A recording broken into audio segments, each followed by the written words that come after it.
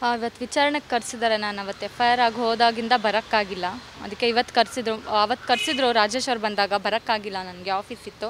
ಇವತ್ತು ಕರೆಸಿದ್ದಾರೆ. ನನಗೇನು ಇವ್ರಿಗೆ ಶಿಕ್ಷೆ ಕೊಡಬೇಕು ಆ ಥರದ್ದೇನೂ ಇಲ್ಲ.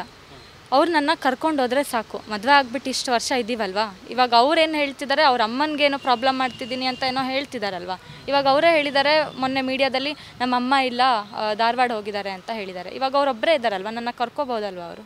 ಸೊ ಅದೇ ಅವ್ರು ನನ್ನ ಕರ್ಕೊಂಡು ನಾನು ಮಾಡಿದ್ರೆ ನಾನು ಎಲ್ಲ ಏನಿದೆ ವಿಡ್ರಾ ಮಾಡ್ಕೊಂಡು. ಅವರು ನಿಮ್ಮ ಮೇಲೇನೆ ಆರೋಪ ಮಾಡಿದ್ದಾರೆ, ನೀವು ಏನೋ ಡ್ರಿಂಕ್ಸ್ ಮಾಡಿ ಗಲಾಟೆ ಮಾಡಿದ್ದೀರಾ, ಮತ್ತೆ ಒಂದು ವಿಡಿಯೋ ಅವರೆಲ್ಲ ರಿಲೀಸ್ ಮಾಡಿದ್ದಾರೆ.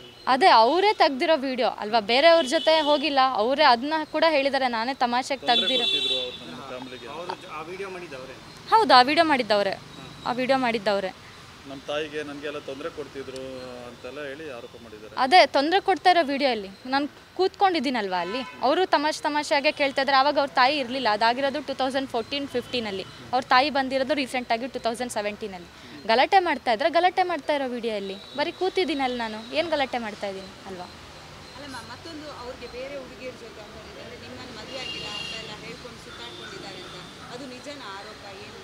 ಹಾಂ ಹೌದು, ಅವ್ರು ಯಾರ ಹತ್ರನೂ ಹೇಳ್ಕೊಂಡಿಲ್ಲ. ಇವಾಗ ಇದು ಬಂದಮೇಲೆ ತುಂಬ ಜನಕ್ಕೆ ಗೊತ್ತಾಗಿದೆ ಮದುವೆ ಆಗಿದೆ. ಹೌದಾ, ಇವ್ರಿಗೆ ಮದುವೆ ಆಗಿದೆ ಅಂತ. ಅವ್ರು ಯಾರು ಕೇಳಿದ್ರು ಇಲ್ಲ ಮದುವೆ ಆಗಿಲ್ಲ ಅಂತಲೇ ಹೇಳ್ತಾರೆ, ಗೊತ್ತಿಲ್ಲದೆ ಇರೋರು ಕೇಳಿದ್ರೆ. ಅವರು ನೀವು ಏನು ಆರೋಪ ಮಾಡಿದ್ರೆ ಅದೇ ಬೇರೆ ಹುಡುಗಿ ಜೊತೆ ಓಡಾಡ್ತಾರೆ ಅಂತ, ಅದಕ್ಕೆ ಅದನ್ನು ಆರೋಪನ ಸಾಬೀತು ಮಾಡಲಿ, ಅವ್ರ ಹತ್ರ ಏನು ಸಾಕ್ಷಿ ಇದೆ ಕೊಡಲಿ ಅಂತ ರಾಜೇಶ್. ನಾನು ಸಾಬೀತು ಮಾಡ್ತೀನಿ. ಮತ್ತೆ ಈಗ ವಿಚಾರಣೆಗೆ ಏನು ಕರೆಸಿದ್ರು ಅಥವಾ?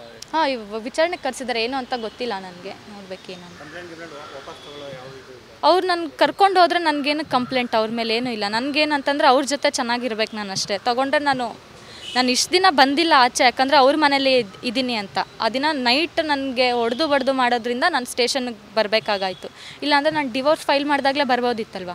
ಮನೆಯೊಳಗಿದ್ದೀನಿ, ಮನೇಲಿದ್ದೀನಿ, 4 ಗೋಡೆ ಮಧ್ಯೆ ಇರಲಿ ಅಂತ ಹೇಳಿಬಿಟ್ಟೆ ನಾನು ಸುಮ್ಮನೆ ಆಗಿರೋದು.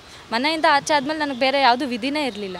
ಅದಕ್ಕೆ ಬಂದೆ ನಾನು. ಈ ಥರ ಪ್ರಾಬ್ಲಮ್ ಆಗ್ತಿದೆ ನನಗೆ, ಮನೆಯಿಂದ ಆಚೆ ಹಾಕಿದ್ದಾರೆ, ಈ ಥರ ಮಾಡಿಲ್ಲ, ದುಡ್ಡು ಕೊಟ್ಟಿಲ್ಲ, ಅದು ತೊಗೊಂಬ ಇದು ತೊಗೊಂಬ ಅಂತ ಹೇಳ್ತಿದ್ದಾರೆ ಅಂತ.